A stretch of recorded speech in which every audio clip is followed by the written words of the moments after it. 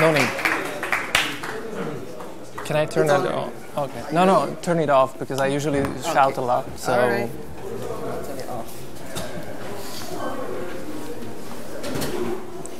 off. Hey, how's it going? I will be not using a microphone. I usually shout. So, but if you don't hear me, please just tell anything. And yeah, there's my Twitter account. So like in the meanwhile, if you will see that stuff will not work, but I don't see anybody having here like a laptop with himself. So that's all right. Doesn't matter. You'll see it later. So hey, I'm Viktor. I'm one of the core developers of Shogun, which is a machine learning library for a long time now. I joined the project when I was doing my PhD. Actually, like all the stuff I did during my PhD, I contributed to this library, and ever since I just called up doing this thing. So we are around for a long, long time. It's open source for at least 10 years now, or 15 years. There's a problem that like it's written in C++, so people are having problem of like entering the barrier there. But anyhow, so there are many good features there that you'll see. So we are like around since '99, and basically we are practitioners, like all of us, like core contributors in this, and some younger, like we have many Google Summer of Code students. Like I'm like the 6th year mentoring it. So yeah, we have what, like Summer of Code students were like 4 of them entered MIT after Shogun, 2 of them at CMU, and somebody at Stanford. So like, yeah, we have a good like track record of people contributing to this. Then you just end up doing your research somewhere. And usually they leave because we are like a big, big library, and they just need a niche thing for themselves. Nonetheless, there are many libraries, many algorithms there. The problem is that like some of them are like not maintained anymore because it's like for genomic things. But then again, like you could use it, and there's currently somebody picking it up. So for hackers, so we're C++ as is. Like we don't do everything in the core. We don't do any scripting languages, and you will see why later. And as scientists, as I said, I did my PhD. The two contributors, like the star founders, did their own PhDs for that. So currently, we have like other core contributors as well doing their PhDs over this. So it's all about that. We don't have any industrial funding. We just survive on Google Summer of Code and our own passion about it. And yeah, I'm very hectic today. Sorry about this. In my company, like this is not my daily job. I just do it as a passion. For a week, we have like a crisis. So sorry, I just gotta put here stuff. Please ask in the meanwhile if you have anything. I'm more than happy to have an interactive thing going on here. So, and it's ideal is because we are fully open source. It's actually like it's a GPL3, so no BSD, no Apache thing. What if you use us, you have to contribute us to back. Basically, that's it. So like Linux, but like then again, currently there's a pushing that we're gonna have like a BSD version of ourselves, but it's a mess with the licensing and chasing down people of. You'll see later, like we have like 150 people contributing and chasing down them. That like getting the agreement that you can do this. It's not easy. So we're running on Linux, obviously, like all the Debian and Red Hat, Arch Linux, whatever you want. Then OS X, Windows, FreeBSD, NetBSD, OpenBSD, and obviously your toaster as well, because we are C++. We don't care about the environment. And yes, I did test it in many embedded systems, including my phone. And yeah, it's working nicely. So what is really like, because like I've kept saying that it's a great thing and like it's a big thing and we are old, but nobody hears us because like everybody's using XGBoost, everybody's using deep learning is like a hip thing today. So like yeah, everybody's like about deep learning. Yeah, like just random note here that fun fact. Since '99, we are column-based, and if you do big data, you'll understand what that means. So yeah, it's not a new thing actually. So what we are like let's see like how you can describe us. So this is our statistics on Olo. Like currently we cut down like the lines of codes to just to 400,000, but it used to be 500,000 lines of code. And maintaining this is really, really hard. As you can see, it grew like really fast. Like I joined somewhere around here. Maybe that's my bump here. I don't know. And then just it kept growing. I don't know. I haven't been touching it for the last 2 years, actually. But then somehow two of us, with Heiko, who's another contributor, he's at UCL, like University College London. He and I started like actively doing it for the last half a year.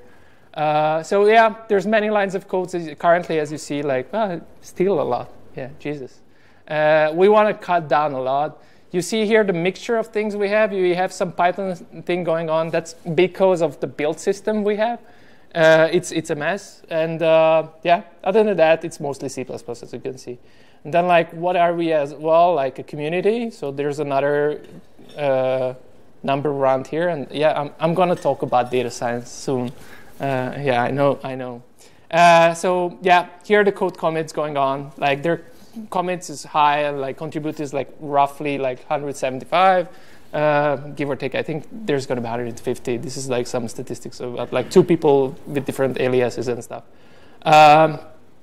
Anyhow, so what we want to intend to do is to like was always to stop this religion about language, because like most of the data scientists are like super opinionated about like R or Python. That's the biggest 2 things going on between them. Or then some people are like at least talking about Java, and JavaScript is quite nice.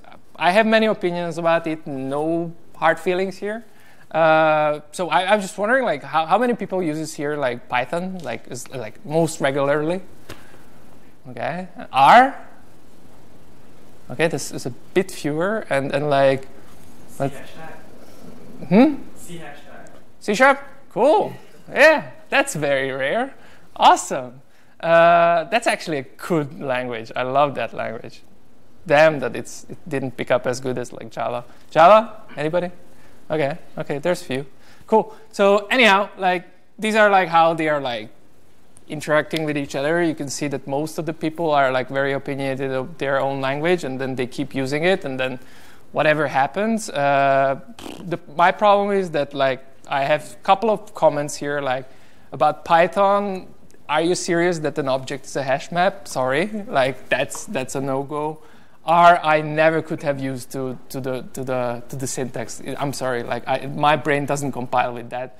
Java is awesome. I use daily Java, but like when there's GC in the JVM, I just get very, very crazy. I used to work for a recommendation engine company, and we had all the stack in JVM, and we had to do many, many tricks because everything was JVM, we had to do tricks about like being able to reach the SLAs we had to agree on. So that is a no-go. And then C++ is, there you go. I love that. But then again, somebody hates it. So,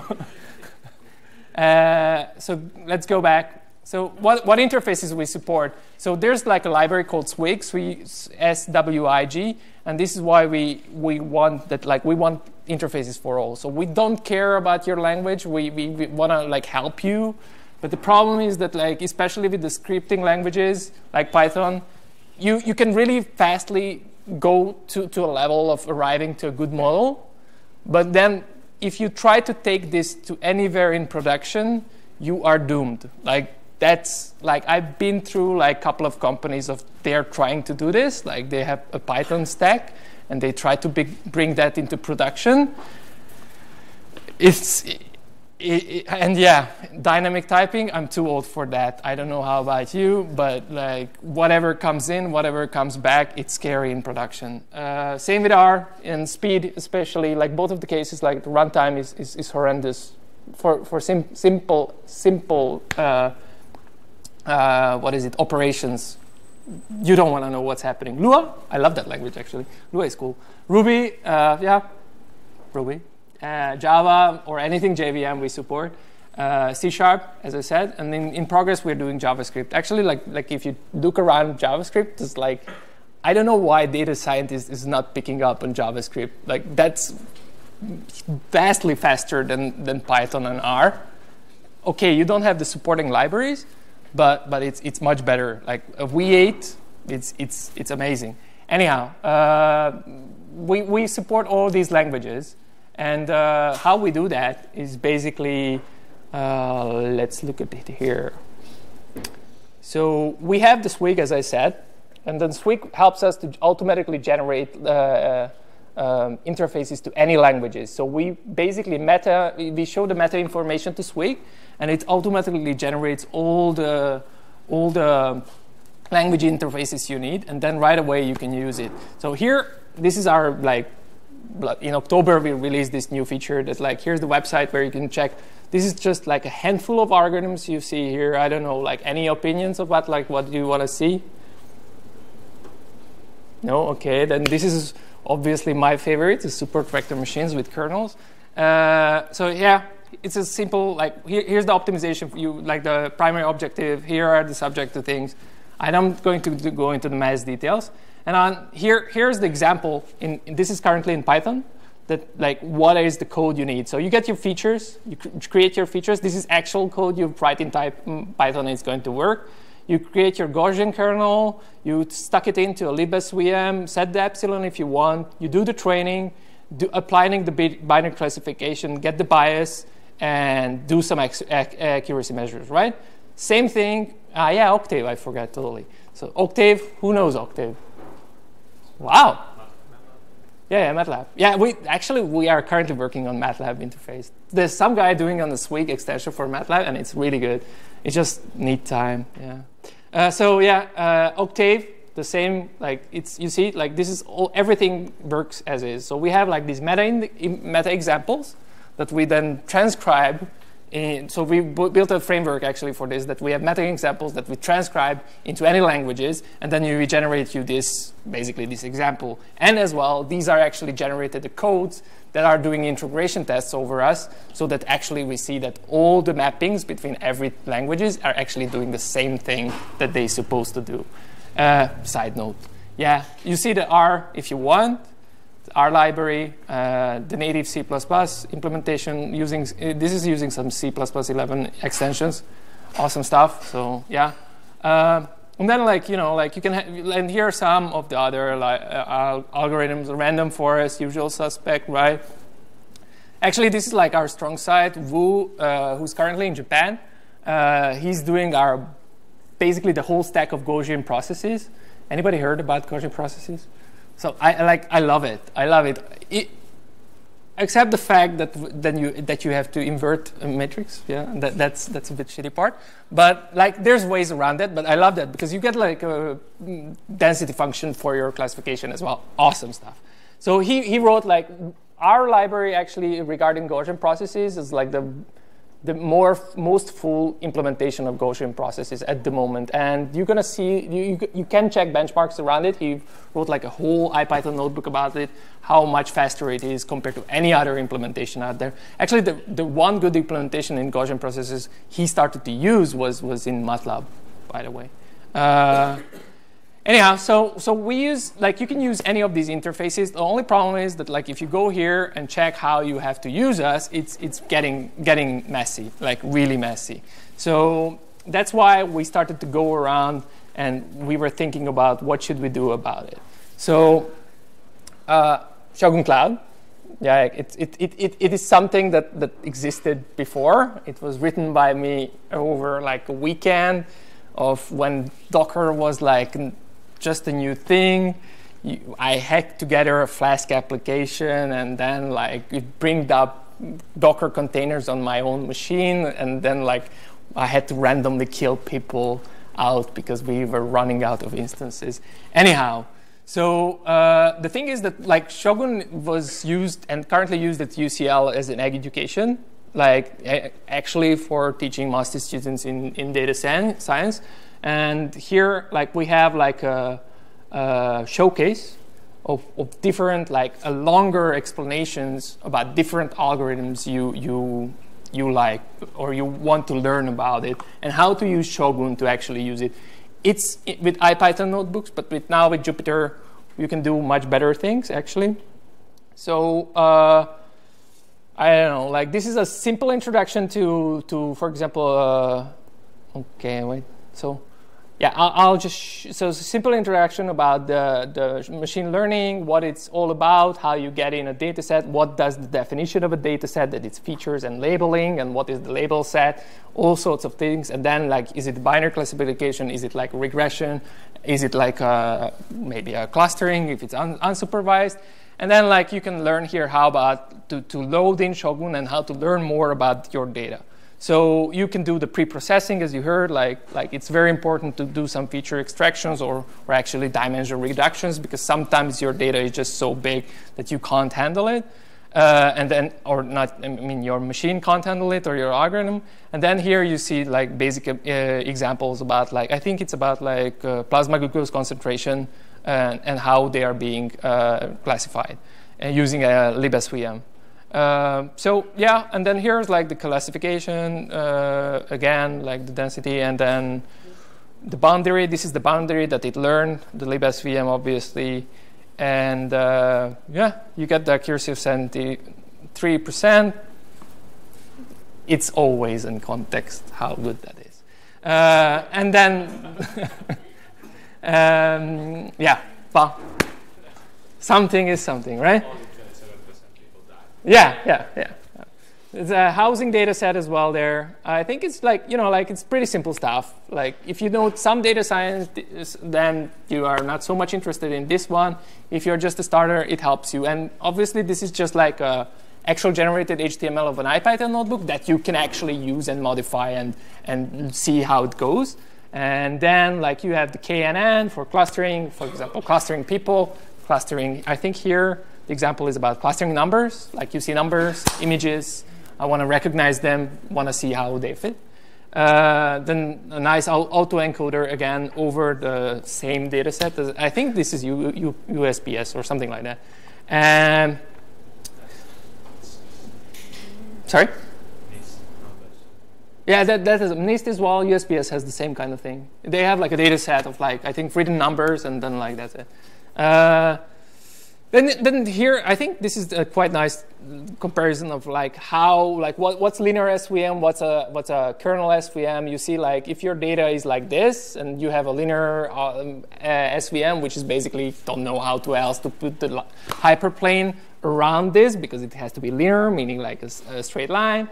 Then what to do, you take the kernel machine, and then it's awesome because you get this, but then you pay a huge price over memory and runtime actually, but nobody tells you this in the beginning. So it all looks amazing.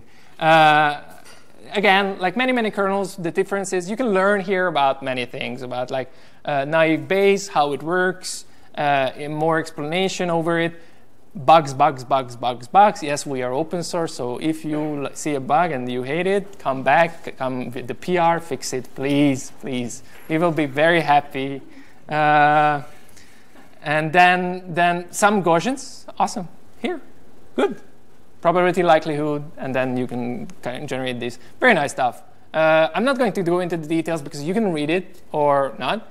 Like, I'll just show my two favorite examples.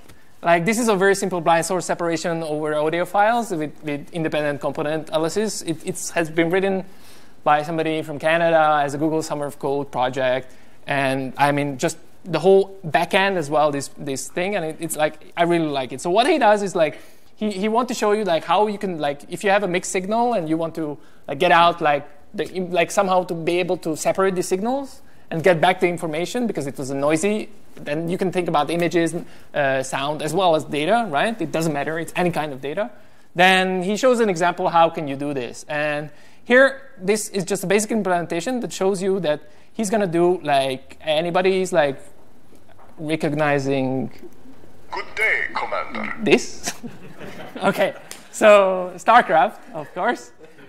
So he took 3 different signals from StarCraft. And this is it, like, you load in the data. And this is just the representation. I mean, here it was the representation of in the UI. Never mind that. Again, you get the second signal and the third signal. Right? You have these 3 different signals, and then you define a nice mixing matrix over it. So what you take the signals and you mix them together separately on purpose. Good day. You hear? And then like this is not. Yeah, another signal mixing and the third one. So ideally, this is what you get. You get this mix of signals, right? And then somehow you would like to be able to separate them. Like get an algorithm actually can do it. And then like you will realize that like, wow, you can actually do this. Like there's an algorithm for this and you can do this. So you get in Shogun, you get the signals, you get the mixed signals as like features, right? It's just random, like it's a byte series, nobody cares. And then you convert it and you take JADE, it's an ICA, independent component analysis. And then this is your estimated mixing matrix over there, over the input. And then this is it.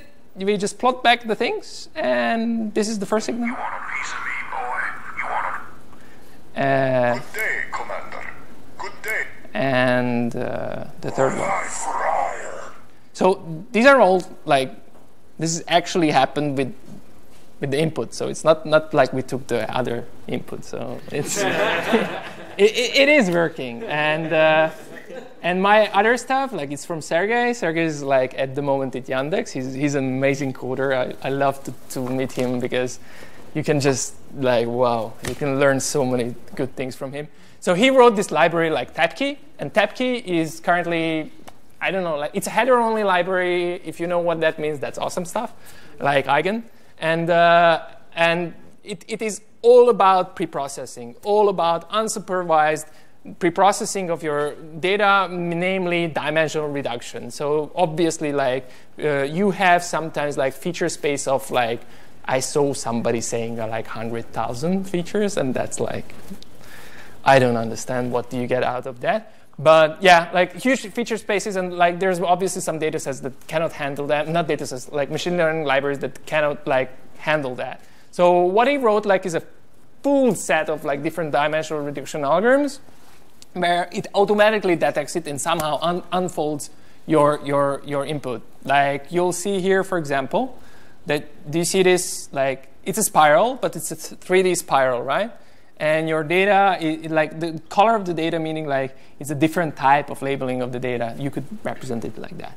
And so this is the three-dimensional representation of it. This is just the cut in one way, and this is the actual unfolding into 2-dimension automatically. Like just here's your target dimension for the isomap, and boom, you get that. It's awesome. It's really nice. Same goes here. Like you have these spirals here, and you just say like it's a stochastic proximity embedding, and as you get the 2 dimensions, you get it straight out there. So like any time further, don't want to go now because I actually wanted to show you that so Shogun Cloud, why I was talking about, like we have these many IPython notebooks, and like we have this huge library, like nobody touches it nowadays because everybody is doing like Spark. What else is hip today? What's a hipster thing now with data science? Pandas, Python. Yeah, probably. Yeah, those stuff, awesome stuff. Yeah. Sorry, I can't hold it back. I can't hold it back. It's this is a complete crap. Like there's so many bugs in it, but I just do it out of passion. But at least when we write some code that is like it's meant to be like somewhere near to performance. Sorry about that. So the problem is that there's a huge entrance barrier for everybody. Installation, understanding C++, understanding how do you get the library yourself into your own language, etc., etc., etc. So we have a problem with that, and we understand that. So that's why one time I tried to fix that, but then like, okay, we need to fix this. We need to do something that people can start using it, because it is insane that we're people trying to use random forest for trend detection. Like, please, come on. And XGBoost is like, yeah, for everything, right? Okay. So release date is now. Like today, here, Shogun Cloud for you. Thanks to AWS. If you have any tools, please go to this place. You need just your GitHub account and log in. What you get here is the following. It's disclaimers warning. Currently, data is not persisted. So if you use anything, you're going to lose it. It's only Python 2. because we are using IPython, but it's in Jupyter, so I'll show it later. And it's running on spot instances, so it's yellow square because nothing is persisted and all is gone. So make sure that you keep on downloading shit. No, but it's going to get fixed till next week, till FOSSASIA for sure. So like anything further do, like what you get is this. So this is the Cloud Shogun implementation, Cloud Shogun. You go in, you log in. This is the sample data sets we're going to be using for our demos. And then here you see all the, come on. Why is it so slow? So all the IPython notebooks inside that I was just showing, like parts of it. And yeah. And then like let's go to the one I guess everybody liked. Do we do the same thing or do we do the image version of it? Let's do the audio. I knew that worked. I don't know if the image is going to work actually. Yeah. So come on. Why is it so slow? YOLO. Yeah, it is. No, but it's AWS. It's AWS. It should not be. It's not our fault. Okay, wrong format, doesn't matter. Okay, as I said, make sure that your kernel is not Python 3, which it will be by default. So you just switch to Python 2, it will start up the kernel. And and then you see like this is the same notebook, but it has not been yet executed. And what you can do is just go in cell, run all, or run like manually one by one, see what's happening. And did I push it? Yep. And there you go. It's currently running all the there's the signals, and that's it. This was on the fly, doing the same thing. So you get all this in the cloud. You can use it with those restrictions, which I hopefully gonna be able to. I mean, I did this today, right? Like this cloud thing. It's just like in the afternoon I put it together. That like we need something, but like now, like it's 2017. Many things are changed, and many things are much easier than it used to be in 2011 when I did the first version of it. So yeah, and then Shogun in the real world, and then I was thinking like, okay, because I'm usually getting this question like, who is using you? Like we are like. There are rumors about people doing stuff in places where we get like, okay, so like I think there was somebody in Hong Kong who wanted to use it, but we never got a reply for why. And then like as I said, like many research areas, like we have tons of people coming, like especially because the first part was indented, like most of the implementation for biogenomics. So you have a lot of tools for that is not available anywhere else. So people still doing that, they come use Shogun. And then for example, the weirdest stuff as a request, like that we know that something fishy is going on, that there is actually currently a bug somewhere down in the representation of the matrices that we only use a 32-bit for indexing the matrix. And then we were asking like, but what is that machine that you have that you need a memory that like you can index a 64-bit? And he's like, yeah, it's a big one. And I'm like, okay, and what's the data? But then again, I currently work in that feature, and that feature branch is like open, so you can use it or help fixing it. But yeah, like currently, like actually, like that's nowadays getting more and more popular view. I heard it many times. Like in the last 3 months, I heard in a conversation at least 4 times the idea of everybody's like Hadoop scale horizontally. Do you know like the price range is currently about like 1 terabyte of RAM? Because it's not that much if you compare it to your Hadoop cluster. So if you take like a Hadoop cluster with all the nodes and you can like super horizontally scale, you will have the bottleneck of super GCing of Spark, which like they did even like a breaking change into 1.6 that like half of Spark was just GCing all the time. You got the bottleneck of your network. It's awesome to store data, but if you really want to do this kind of stuff, honestly, if you have a terabyte of data, it's not that expensive. You might get much faster somewhere than with your Spark setup. But I don't want to, like, again, I use Spark on daily basis. So I'm not saying that it's a shit. I'm just saying that there needs to be some understanding of the limitation of the tool. So real world, back to the story. Was it a real word? I don't know. So I'm going to talk a little bit of the segmentation I did for my own PhD. And this is what I used for doing that. So usually I did my stuff in medical image processing. And the usual problem is that you get like patients and the radiologist time is super expensive. Like super expensive. That like they are like optimizing everywhere in the world to try to get like one extra person to be examined, like only the records of examined by a radiologist. So like if you can help anyhow to guide the radiologist's work, that's a super important thing. So usually that's why we do automatic segmentation, automatic like detection of malignant points, whatever in the lungs, in the hippocampus, wherever you want. So like this example is talking about what this part of my work was about, like segmentation of hippocampus and these lungs. So you get like, this is like opinions of different radiologists, and they are like superimposed, like this is the median of it, or mean of it, sorry.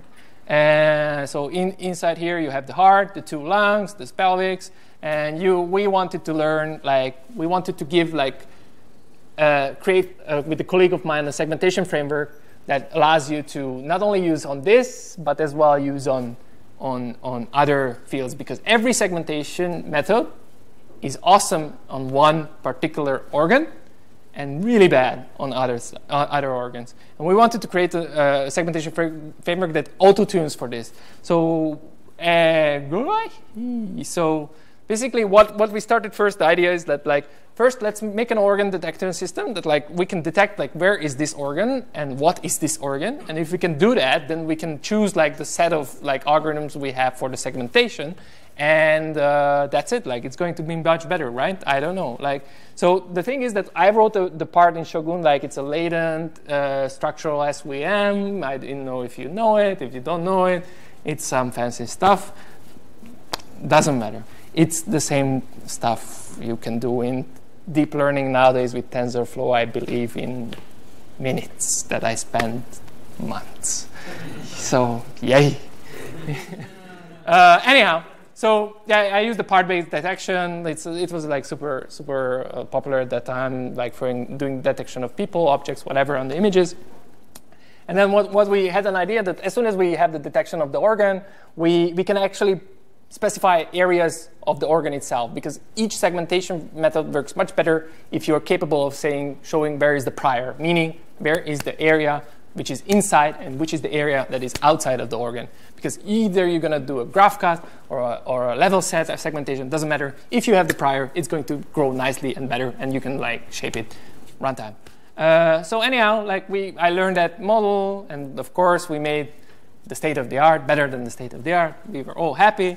These are the results that you get. These are like the green area is the correctly detected area. The red area is the incorrectly undetected area, and I don't know if there's yellow, and this is false, right? So that's it. Like that's what I was doing. It was awesome, and then it's all in Shogun. Nobody uses it, I suppose.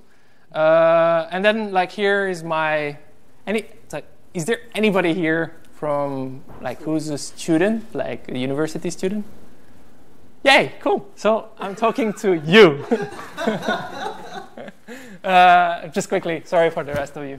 So Google Summer of Code, like you get like we are an accepted organization. You get 3 months of work. You apply to us with some ideas, or we have some ideas.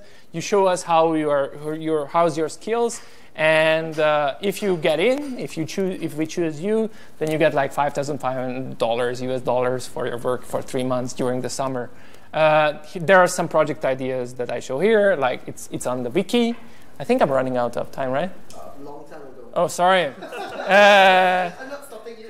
And the application deadline is 4th of April, so please do apply if you want.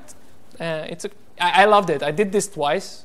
Once with OG, yeah, so SIF, which is a really good media framework, back in 2010. And once, then I joined Google. No, I joined Shogun the first time with my summer of code a bit prior to that. It's a really good stuff. Like, you can really like do really good things on your own, and nobody really constrains you. Only your mentor tries to help you how to make things better.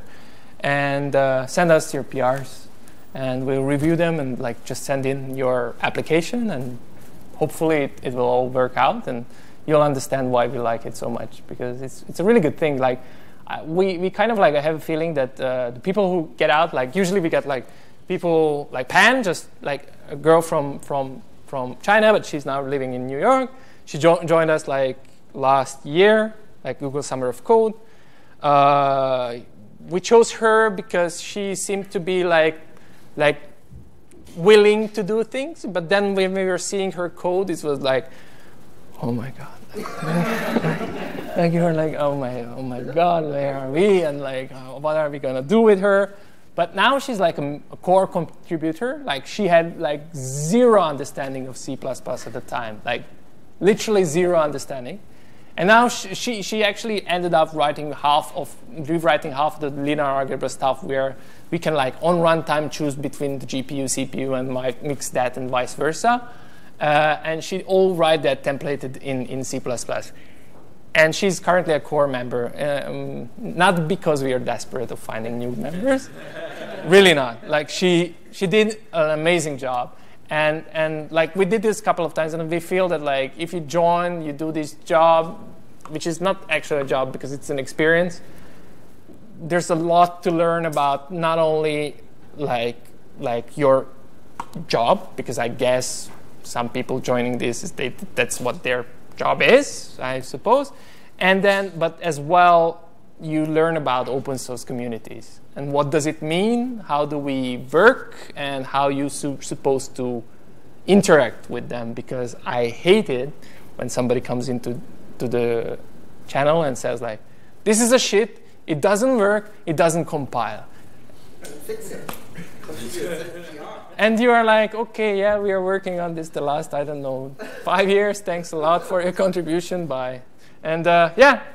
It's really good, and I'm sad to see nowadays more and more projects are like, yeah, I mean, like Apache projects, I guess they work out nicely. That they not only being used, but they are being contributed back a lot of time, or like some projects being generated to be an Apache project. But there are many projects I see dying slowly, because companies just take it but never give back. Which is like sad, because like many good things just started off with open source things. Your kernel in your Linux, right? Okay, that's it. Sorry about like overrunning, and I'm sorry if there was not too much data science in here. A round of applause for Viktor. Thank you very much. I think you're giving a presentation, right, at FOSSASIA? Yes. Is that right? Yes. Shogun also, right? A more deeper dive or something. Yeah, it will be much bit more explained, like going in details about data science actually, and then we're gonna persist stuff in this is like a preview, and yes, and honestly, this is exactly what FOSSASIA is all about. Is trying to get more of the companies out there, trying to get people on the ground, developers, you guys, to help contribute back to the community, to this kind of awesome projects. And that is really the sole purpose of what FOSSASIA is to actually give them the opportunity to showcase their open source projects. Even though if you have any open source projects that you're working on, I'm working on an open source project, just me and someone else. A very small open source project, you know, and then we have Shogun, we have ASUSI, we have Accelerator R, you know, like corporate companies also doing their own open source projects. So And this is one of the things that we are trying to promote and get more people hopefully to contribute back. And also at FOSSASIA, during the summit in next week on Friday, Saturday and Sunday, we have a lot of amazing people flying down from US, from Europe, from Asia, all the different peoples, even from Singapore. We have a few speakers around here also that's speaking. Who's speaking for at FOSSASIA? Yeah? Alright, all those raising of their hands, yes. Thank you very much for contributing to the open source community and sharing your knowledge and your contributions to FOSSASIA, or rather to the conference itself. So I hope if you would like to help contribute, if you can't go next week, but you know that your company or your friends or your communities or whatever, we have still lots of pamphlets, brochures, things that you can stick up on your notice boards.